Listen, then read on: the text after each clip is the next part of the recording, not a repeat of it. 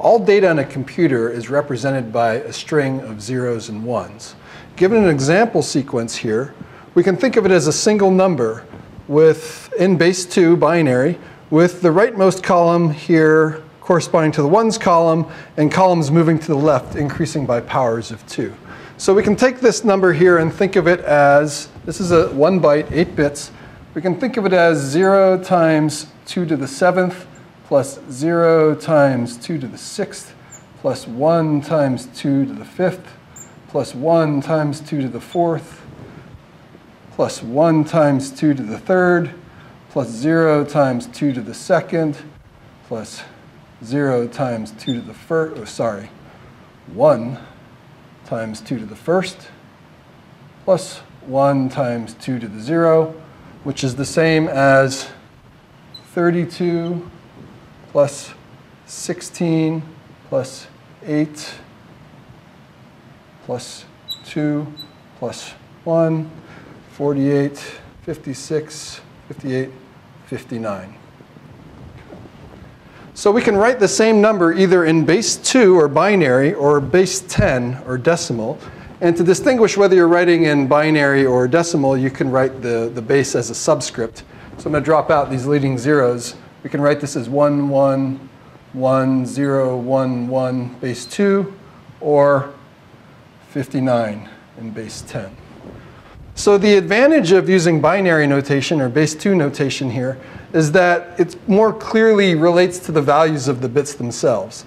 The drawback, though, is that we need a lot of numbers. We need 8 to write out the value of a single byte. So one way to get around that is to group them together in groups of 4. And instead of using only 2 values in each column, we're going to use up to 16 or 2 to the 4th values in each column. And this new notation is base-16, or we call it hexadecimal. So we've got base-2, which is binary, base-10, which is decimal,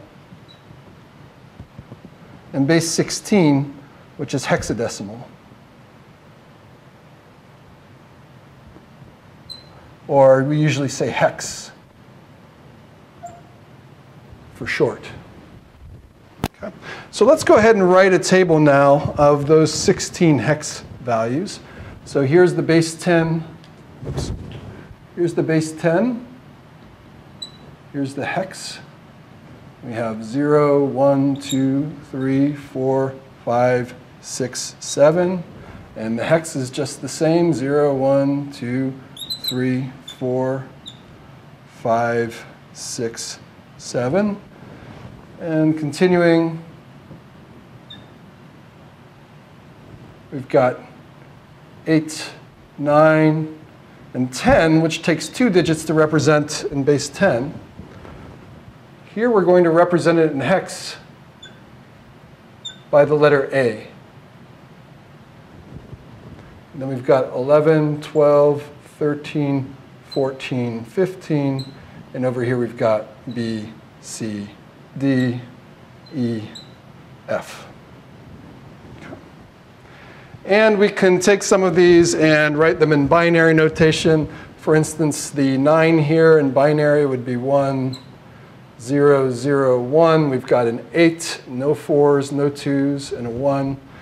B here, we'd have this plus a 2, so 1, 0, 1, 1. And F here, we've got an 8, a 4, a 2, and a 1, adding up to 15, or F. Okay.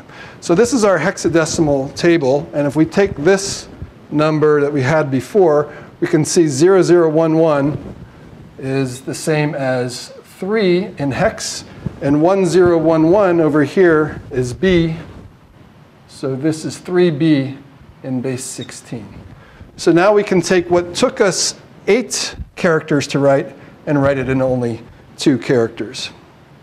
So you should find yourself very comfortable moving back and forth between base-2, base-10, and base-16.